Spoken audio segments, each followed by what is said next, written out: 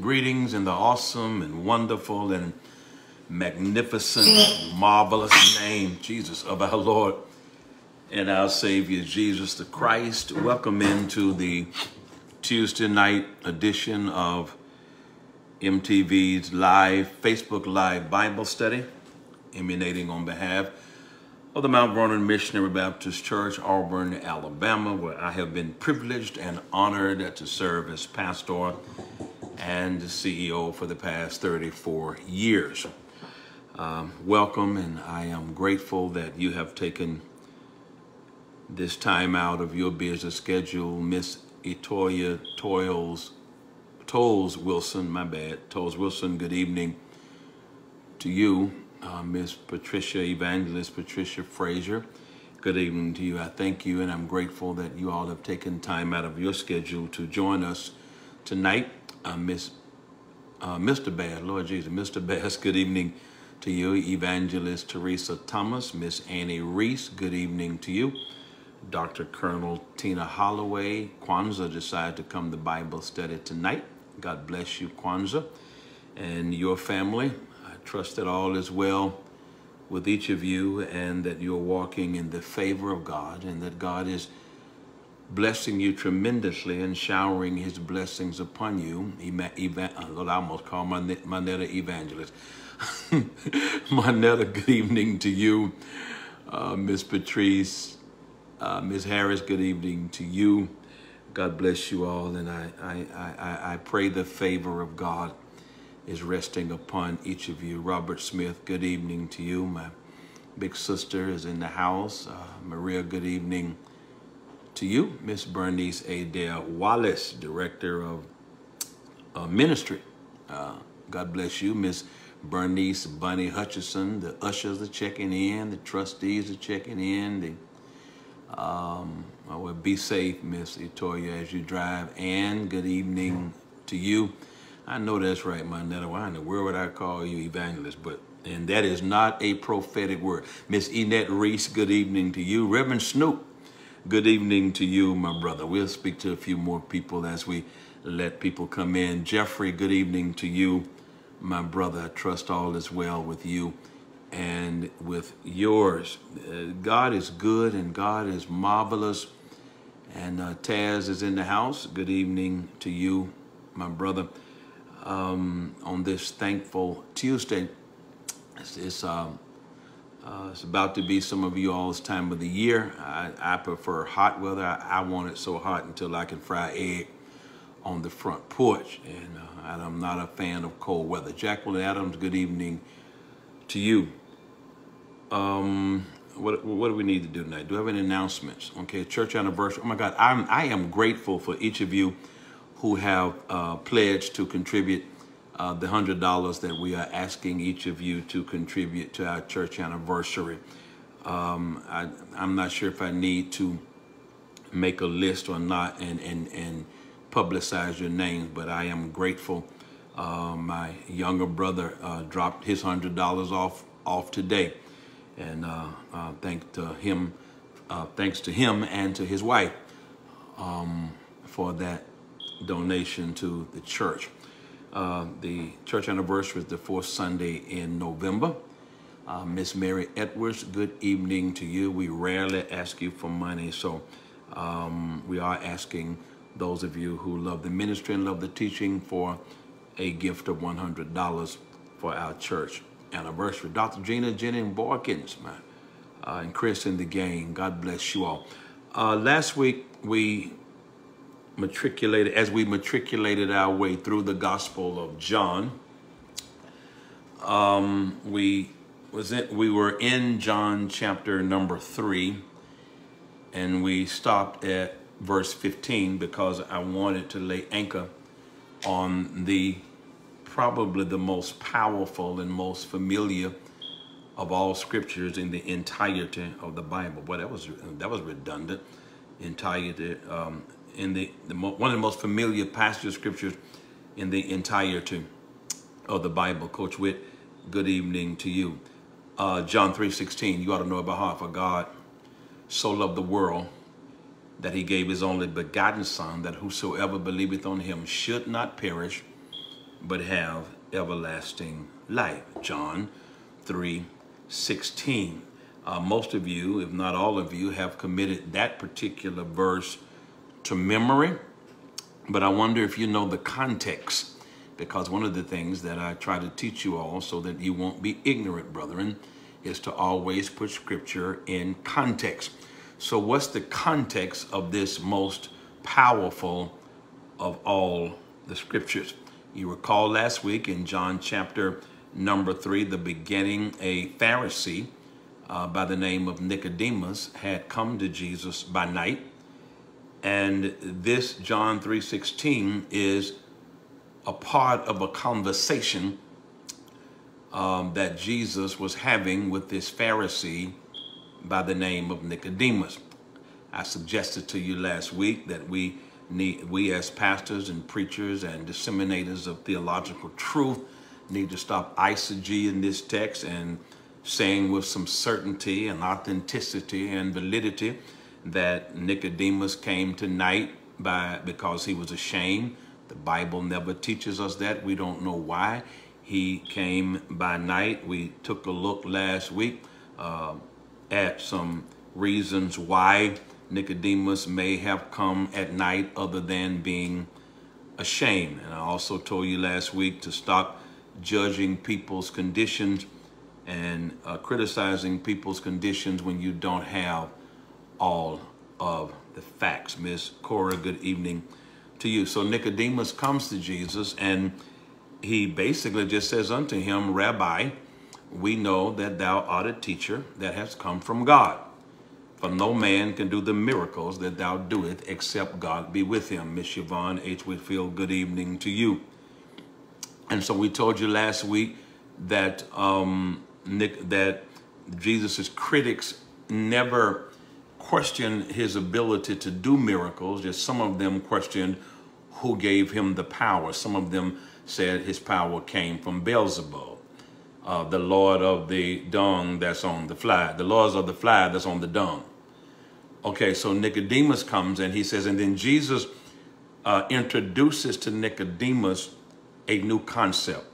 In verse 3, I believe it is, he says, except a man be born again. So he introduces him to a new concept of being born again. And we told you that the word again there is from the Greek word anothen, which means from above.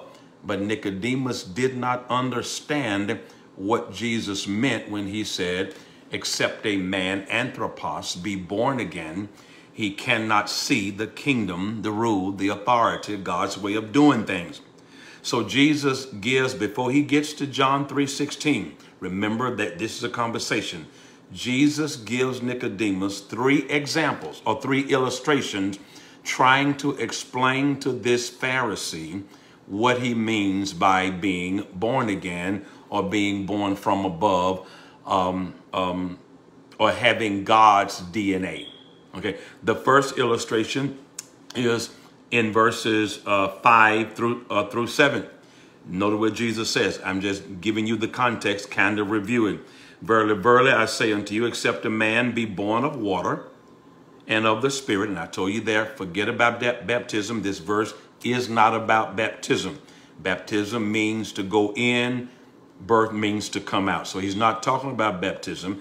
He's giving him an illustration of how a person is born on earth, meaning that the person who is born had absolutely, positively nothing to do with getting here, being born.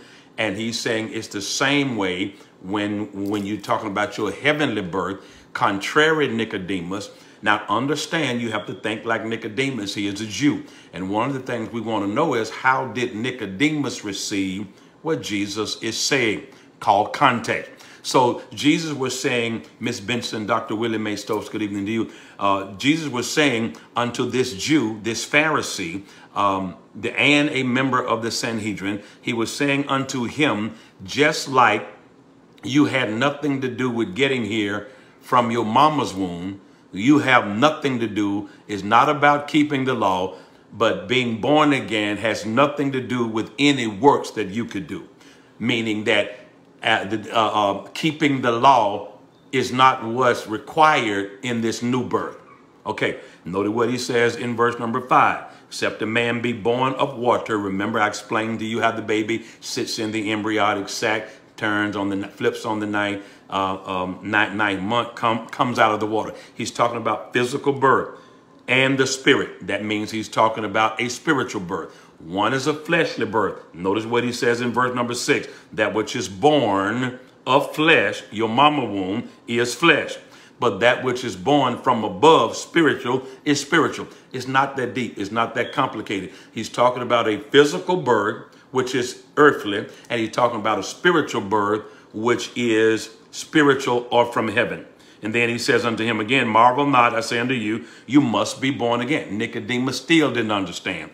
After he gave him that illustration, Nicodemus still confused. All right, so then Jesus gives him another illustration in verse number 8. He says, the wind bloweth where it listeth, and thou hearest the sound thereof, but cannot tell whence it cometh, or whither it going, so is everyone that is born of the Spirit. He's saying, okay, being born of the Spirit, being born from heaven, being born of God, as opposed to being born on earth or from your mama's womb, again, your mama's DNA, is like the wind. Nicodemus, you cannot see it, but you can see the evidence of it. Why? Because 2 Corinthians 5:17 says, therefore, if any man be in Christ, he is a new creation. Old things are passed away. Behold, all things are becoming anew. If you have been born from above, if you have been born again, if you have been saved, then there ought to be some changes in your life. There ought to be some changes in the old folks in the way you talk, in the way you walk, in the way you carry yourself, the way you present yourself on Facebook, the way you talk to people, the way you treat people. There ought to be some changes in your life.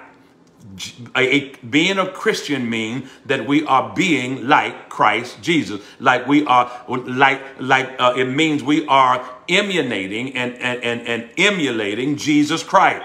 And I asked you last week, do you have enough evidence?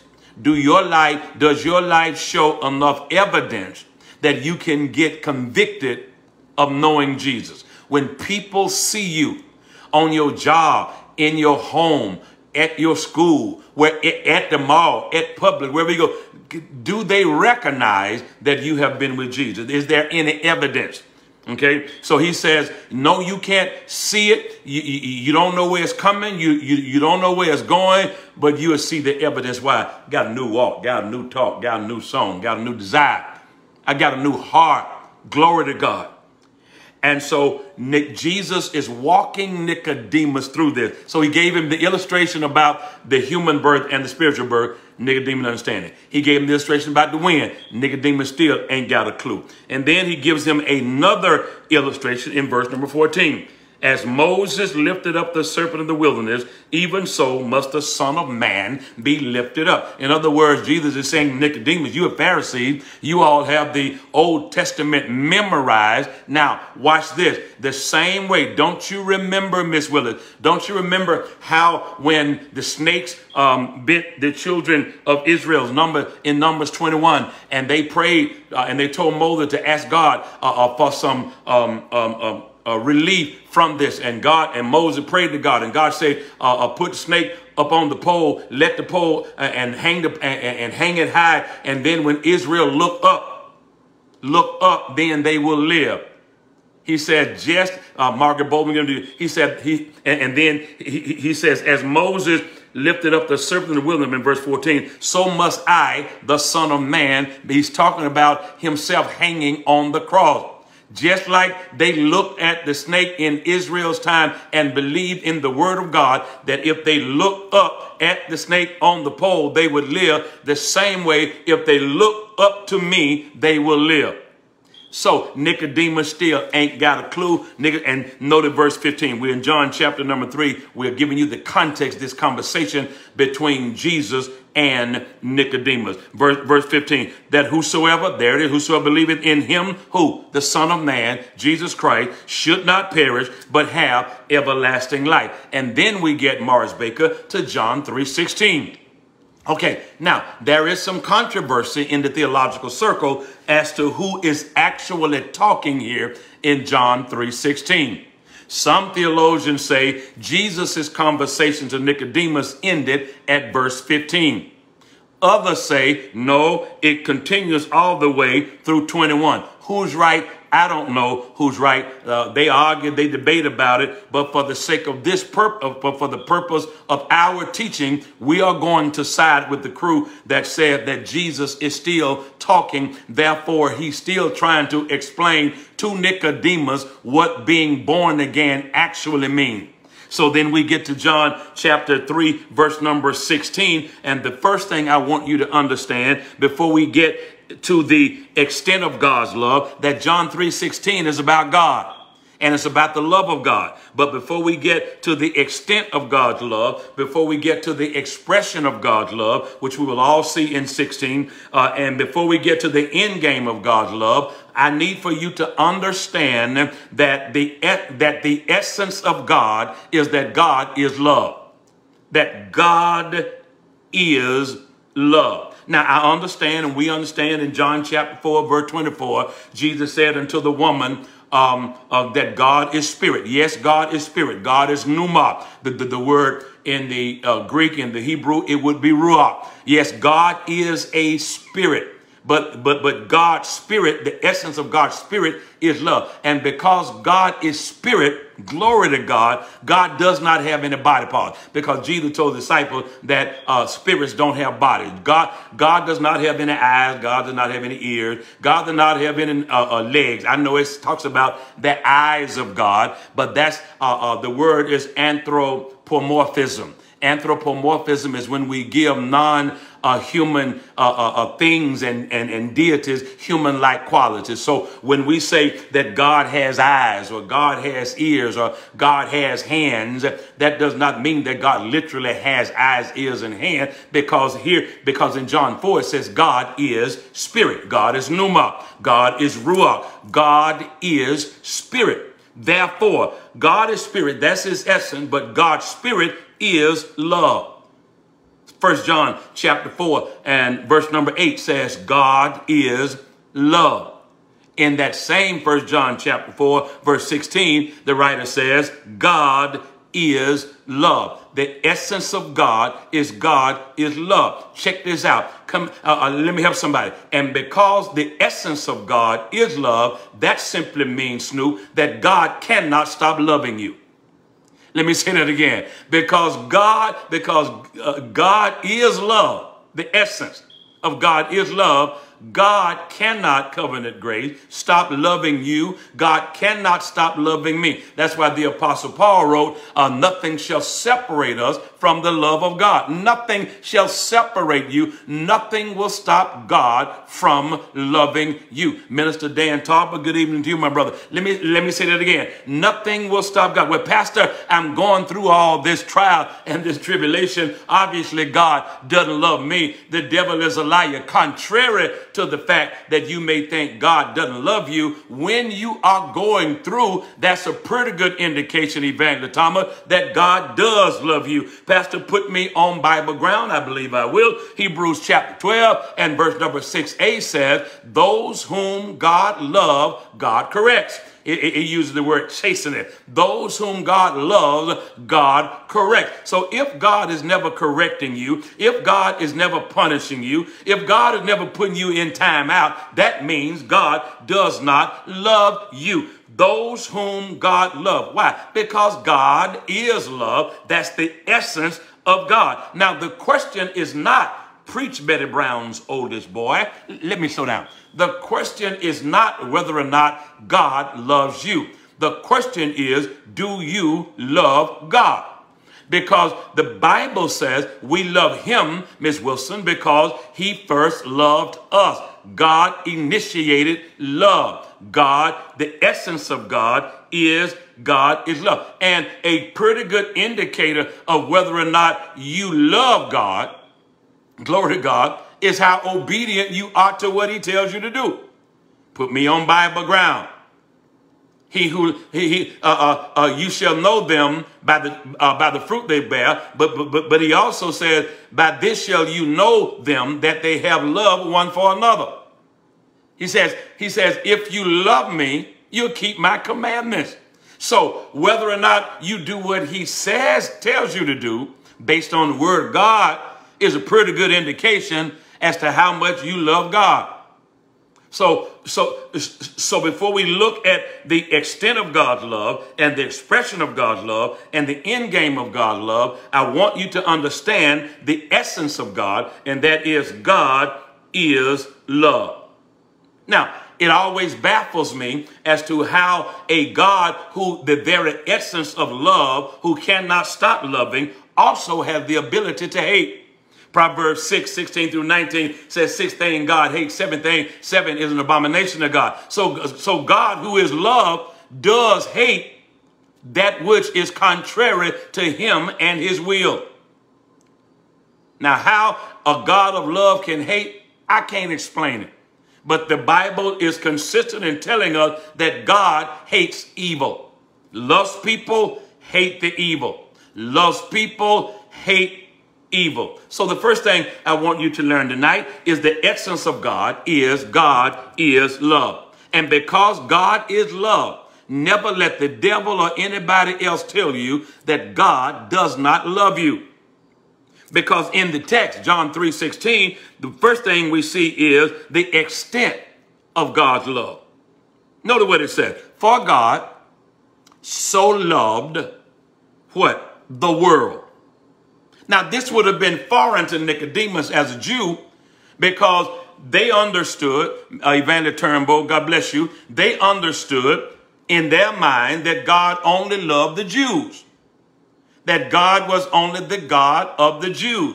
But here Jesus is saying that what we would, the song we used to sing, Jesus loves me, this I know, for the Bible tells me so, red, yellow, black, and white.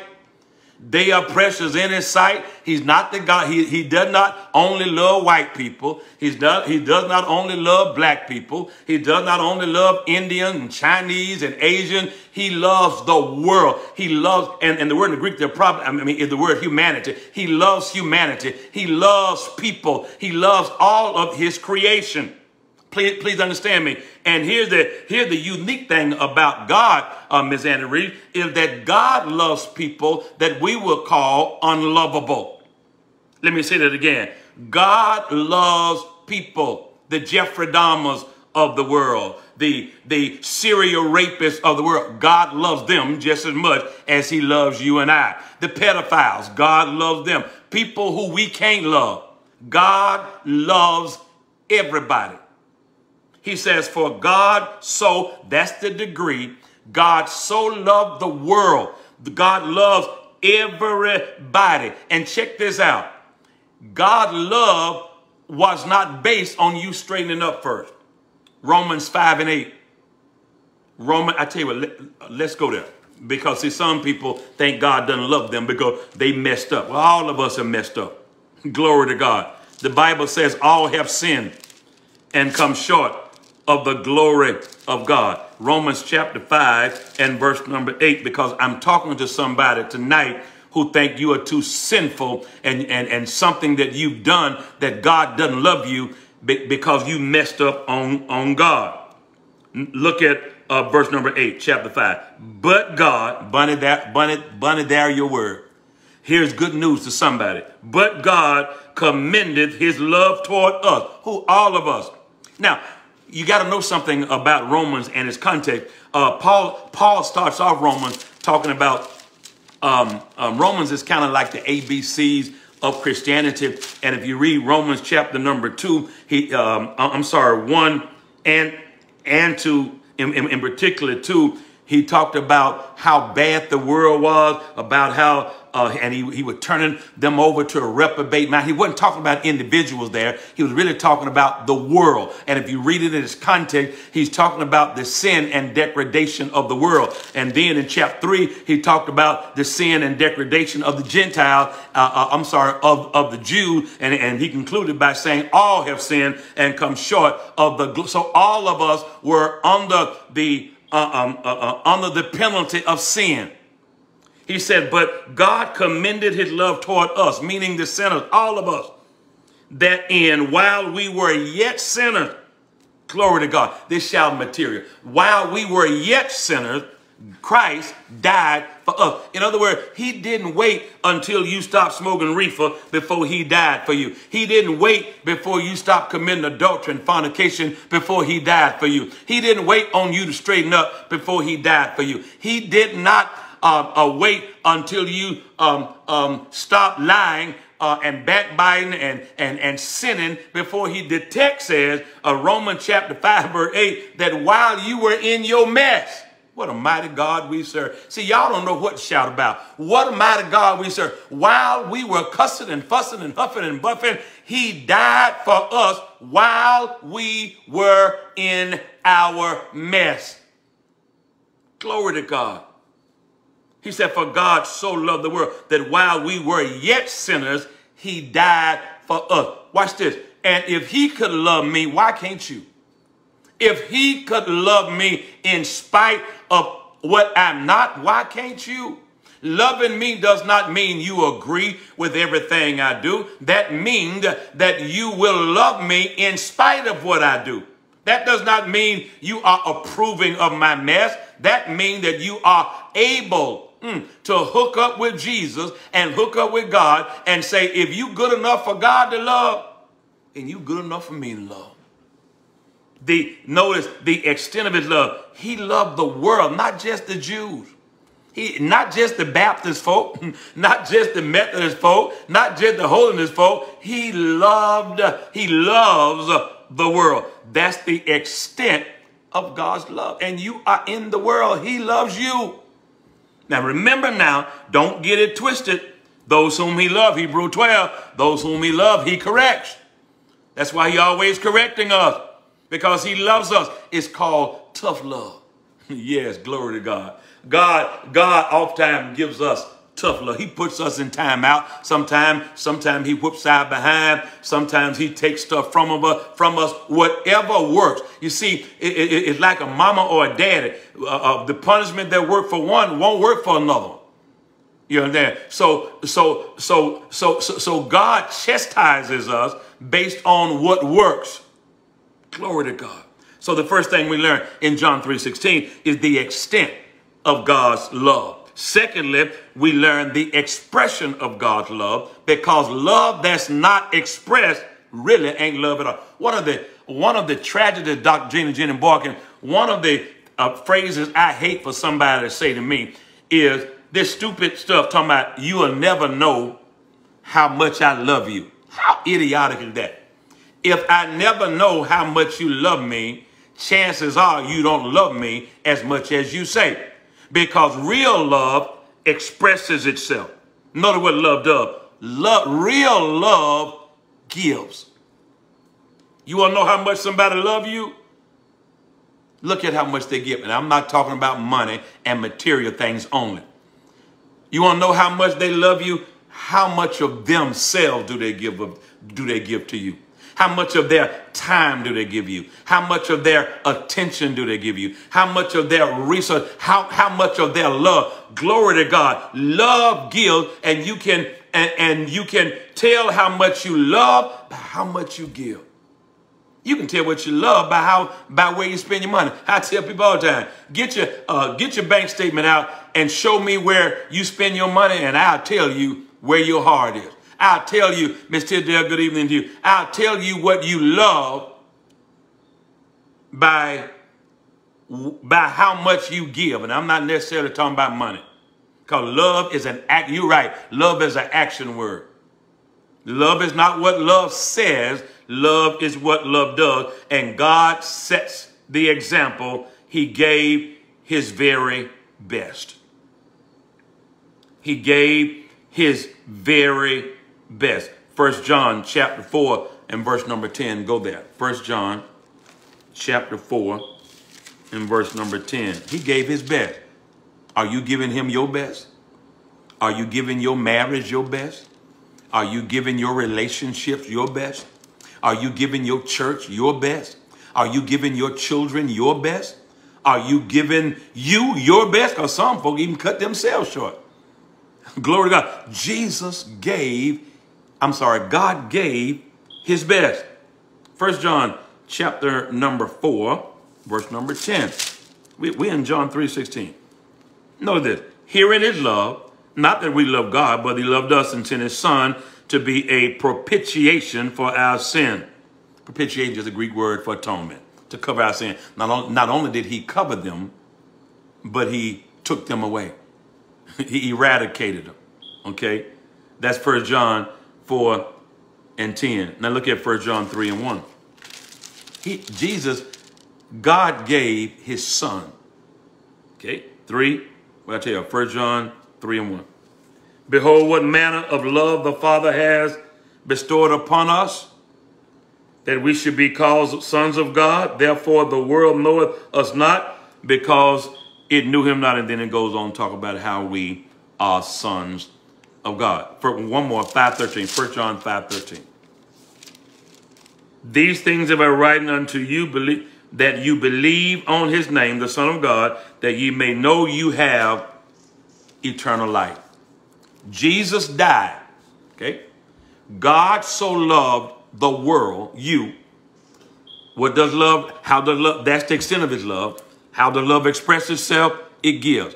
God gave his best, and now God wants to get your best.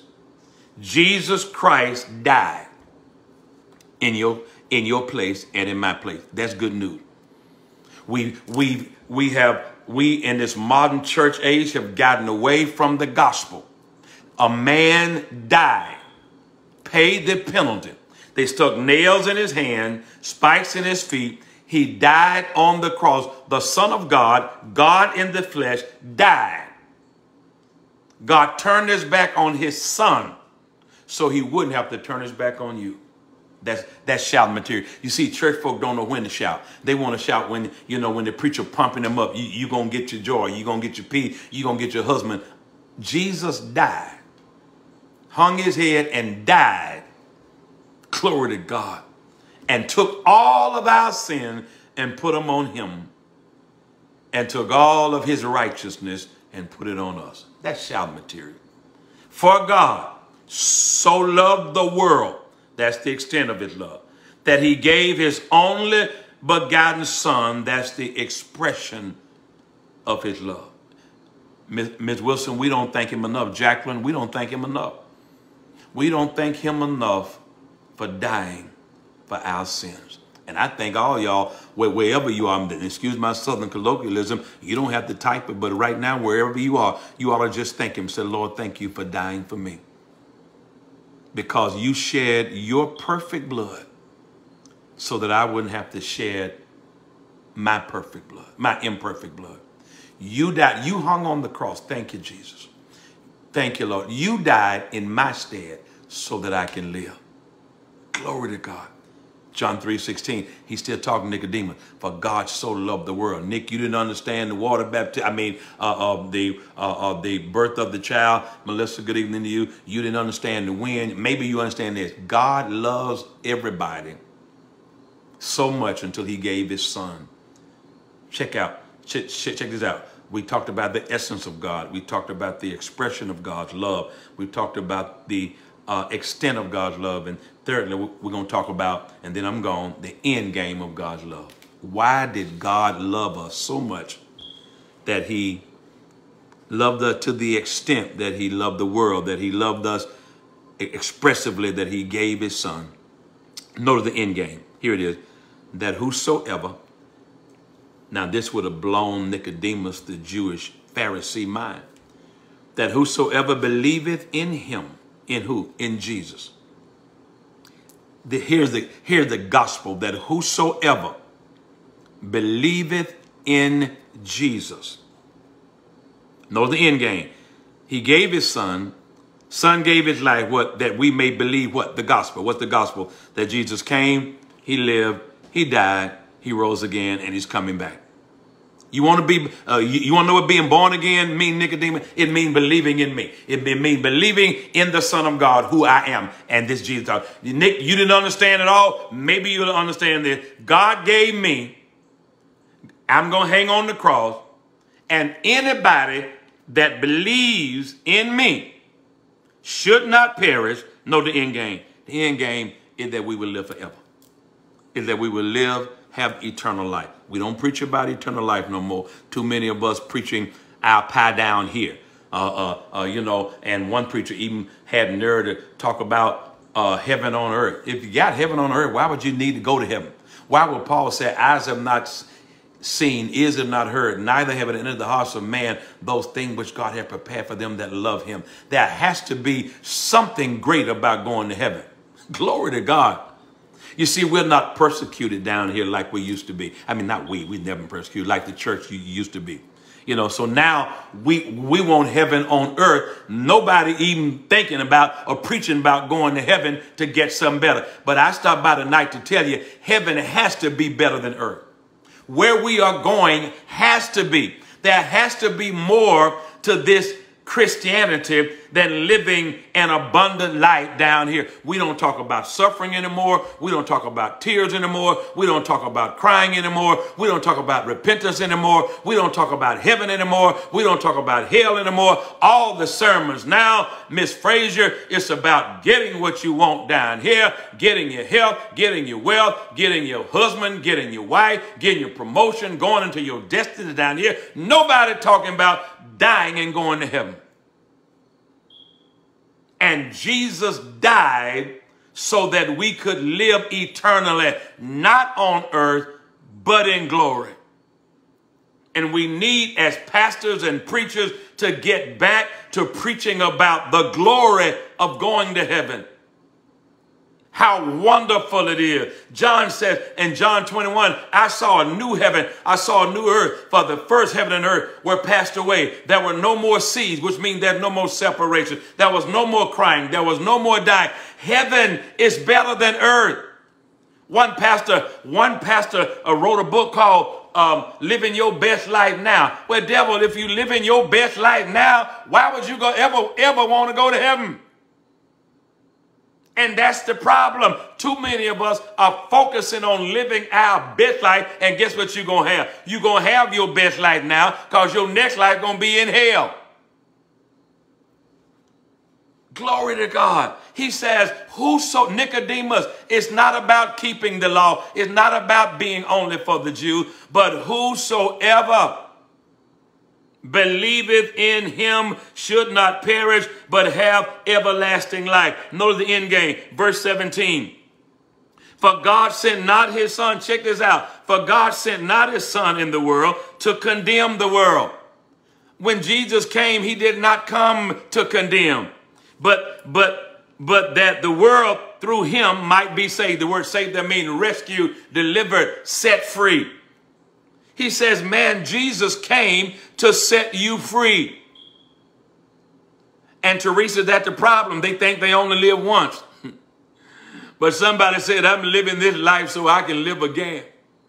We need to get back to talking about righteousness and living a righteous life. Jesus said, through God sent him not to condemn, not to criticize, not to judge. He sent him to save. Now, when he's coming back as a conquering lion, but he came as a sacrificial lamb the first time, and the Jews didn't understand that. They only knew that the Messiah was coming as a conquering lion. They missed the fact that the first time he was coming as a sacrificial lamb. He came to save us, but he can't save you if you don't believe, trust, and put faith in him.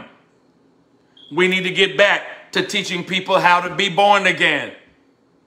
Except a man be born again, he cannot. We need to get back to teaching people how to repent, how to confess your sin.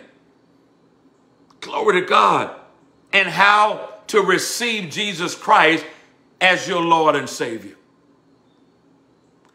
and how to believe in his finished work on the cross. It's all about what Jesus did on the cross. Glory to God. Notice what he said. That through him, through who? Through Jesus Christ, you may be delivered. Yes, he wants to deliver you from poverty. Yes, he wants to deliver you from sickness. Yes, he wants to deliver you from a messed up mind. But first of all, he wants to deliver you from your sins. He wants to deliver you from your S-I-N-S, sins. And the only way he can do that is for you to believe in his finished work on the cross. God, I believe. Jesus, I believe. I believe that you died for my sins. I repent of my sin. Lord, you got them all. Present, past, and future. And he'll wash your sins away. Condemnation is a legal term, which means that you're found guilty. Justification is a legal term, which means that you have been declared innocent, not found innocent, but declared innocent. So if you're found, you were innocent because Jesus paid the penalty for our sin. That's why Paul could write, therefore there is no condemnation, no guilty verdict to those who are in Christ Jesus, who walk after the flesh, who walk not after the flesh, but after the Spirit. We're not condemned because we have been declared righteous, and that means we've been justified.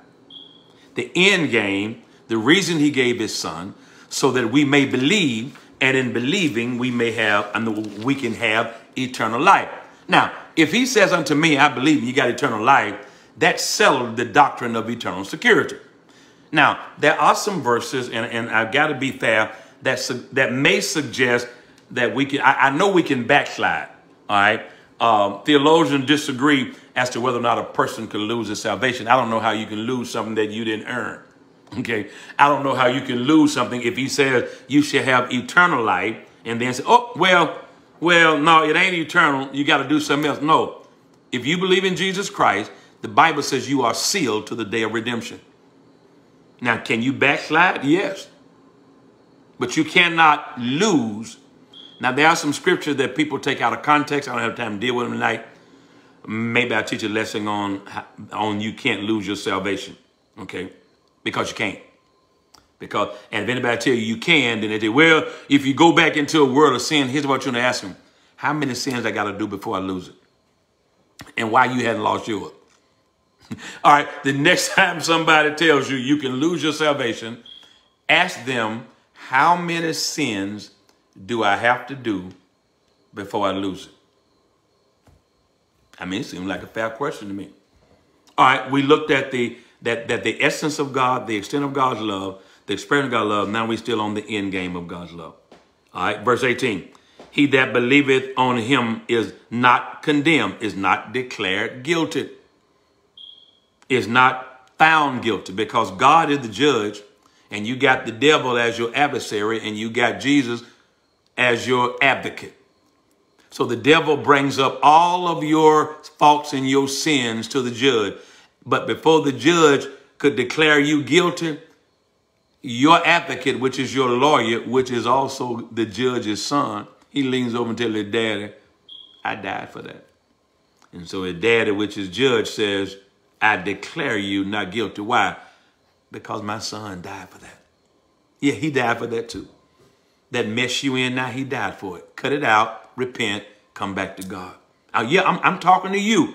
That mess that has you depressed and down, oh my God, I'm the worst. No, you're not the worst sinner in the world. Okay, no, you're not. He loves you, hates your sin. Come on back to God. Pick yourself up, dust yourself off, and come on back. Guess what? This ain't the first time you messed up. It ain't going to be the last. I'll say it again. This not the first time you messed up. Now, y'all not try to mess up. But this ain't the first time. It ain't going to be the last time. And you ain't the only one. Oh, my, look at my Southern colloquialism. And you ain't the only one on the broadcast that messed up.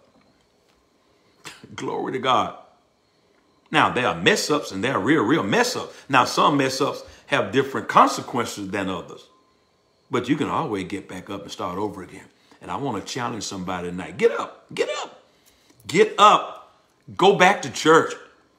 Go back, go back to doing what God has assigned you to do.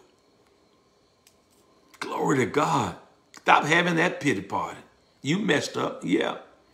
And your sin may be public. So, glory to God. You know, he says, verse 18, he that believeth on him is not condemned. If you believe in him and you ask for his forgiveness, he forgave you. He forgives you. Now human being they'll talk about it for a little while, but after a while, they're going on something else. Glory to God. Verse 18, he that believeth on him is not condemned. This is the end game of God's love. He doesn't want you to be condemned. He doesn't want you to go to hell. Well, Ms. Reed, we can't wash up, but we can get up. He has to wash us. But I do understand your metaphor there. You're right. We just got to come back. But he that believeth not is condemned, is judged guilty already. If you don't know Jesus, then you're guilty. If you know him, you're not guilty. It's just that simple. Now you are a sinner, and you do sin. Because he have not believed in the name of the only begotten Son. That word is believe. Same word, the word believe comes from the same root, pistos, and it's where we get the word believe, faith, and trust. Okay. Verse 19. And this is the condemnation. That light is coming to the world. Remember John 1, he is the light, Jesus is. And men love darkness rather than light. He said, you condemn if you reject the light that Jesus is trying to bring to you. This is what he's saying. Nicodemus, you got to believe in me. The Jews got to believe in me. The Gentiles got to believe in me. The sinner must believe in me. If you want to be saved, here's what I mean by born again, Nick. Believe in me. You didn't believe, you didn't understand when I was talking about the human, comparing the human and spiritual birth. You didn't understand when I talked about the wings. You didn't understand when I talked about Moses. Maybe you understand it. Believe in me. Believe in the Son of Man. Believe that I am the Son of God. Okay, verse 19, that light is coming to the world and men love darkness rather than light. So you got a choice to make. Are you going to walk in darkness or are you going to walk in light? If you've been born from above, born again, saved, then you walk in the light. If you haven't been born again, you walk in darkness. If you have been born again, believe in Jesus Christ, then you will go to heaven. If you hadn't been born again, you're going to hell. I mean, this ain't brain science. And how am I born again? I believe in Jesus Christ. Now the Bible says the devil believeth, but the devil doesn't believe and put his faith and his hope and his trust in the Lord Jesus Christ. Okay? And those of us who are born again don't love darkness. We love light. And we may mess around and fall in some darkness, but we getting out of that darkness and coming back to the light. Just that simple. We all fall. You know, I mean, now there ought to be certain things we just not going to do as Christians, you know. But, you know, we all fall. We all slip. Yeah, that's a good way to put it. We all slip. And you don't slip in somebody's bedroom. You slide in somebody's bedroom. Glory to God. You slip on a banana peel. You slide down a sliding board. Saints don't slide. We don't get comfortable in our sin. God hates sin. We hate sin. As soon as we find ourselves out of the will of God, we repent and we come back to God. We don't teach this anymore. Teresa, we don't teach this anymore. We just teach what God know your heart. No, you ought to be sorrowful when you sin. Sin ought to mess with your conscience.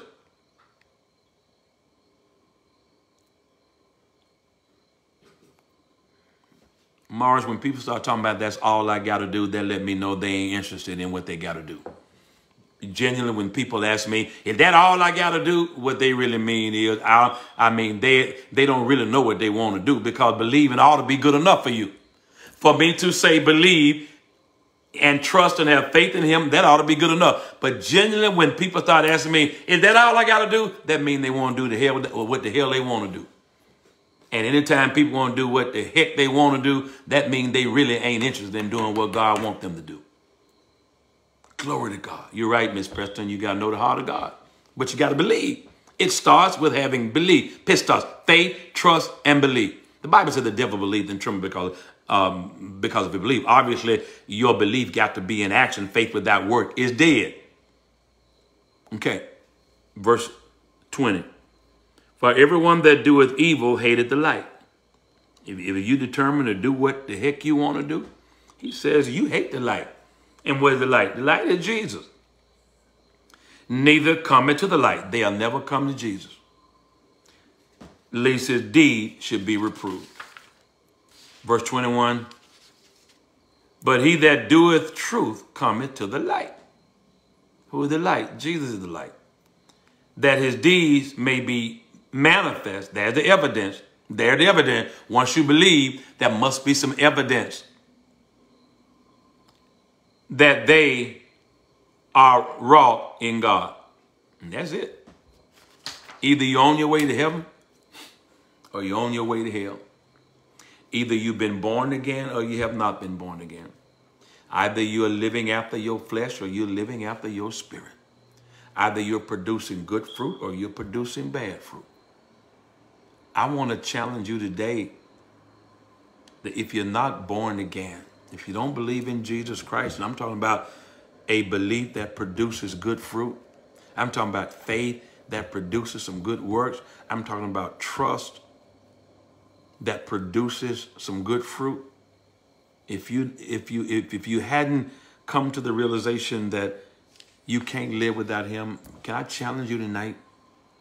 Can I challenge you just to turn your life over to Jesus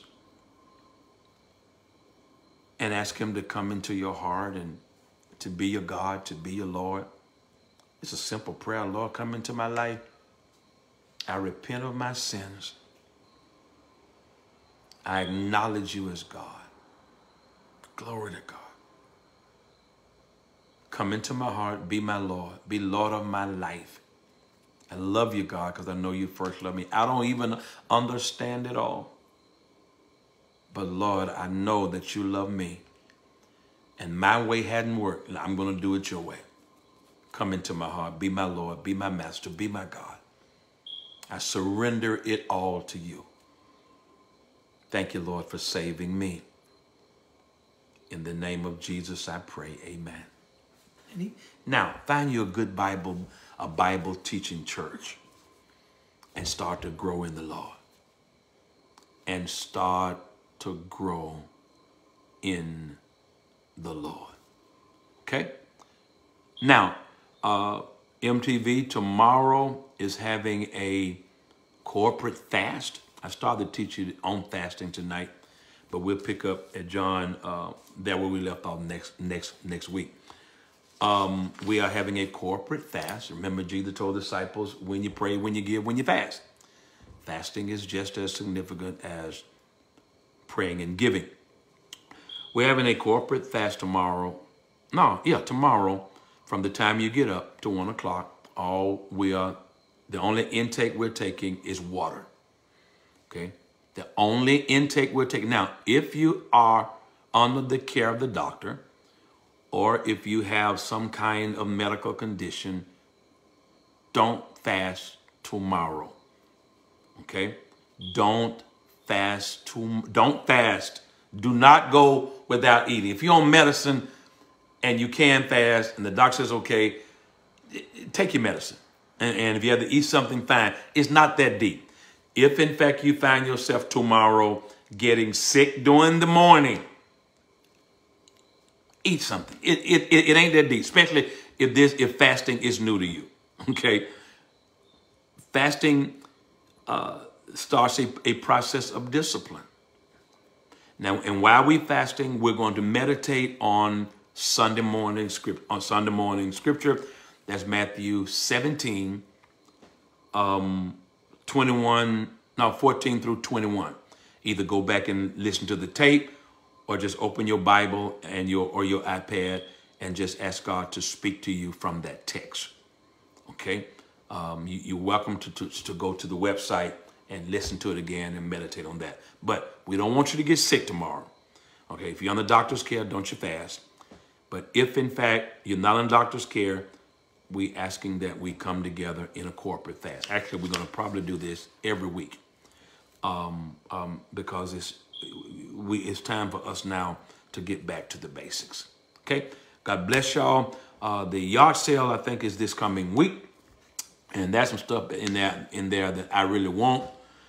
But Ms. Anna Reed ain't not going to let me have it until the yard sale. So that's cool, too. But, you know, it is what it is. Once again, the church anniversary is on the 4th Sunday in November during the regular order services. We've expanded the church a little bit further. We have some more seats out, and the only requirement for you to come to MTV now is that you are COVID-free, and that's it. And wearing your mask is optional. If you are uncomfortable not wearing your mask, wear it. If you're comfortable not wearing the mask, you don't have to wear it. Okay, that's it. That's the teaching for tonight. Once again, thank y'all who have pledged $100. Janie will put my Cash App up there. Thank my brother. Like I said, he brought $100 today for he and his wife for the church anniversary. And we asking the officers for $200 and our friends and just members for $100. Okay, cool. Until next time. Tomorrow night, I may be back tomorrow night. I'm not sure. Either I or Tanya will be back tomorrow night for Bible study. That's my Cash App. You're welcome to send the $100 to me. I promise you it won't go to me. It will go directly over to the treasurer. You Cash App me, I Cash App her. One of us will be on Mount Vernon's website broadcast tomorrow night. Until then, peace. Assalamu alaikum. If you like my bracelets, hit my sponsor up, Dr. Willie Mae Stokes. Yep. And she'll make you one. Okay? God bless y'all. Until next time, peace.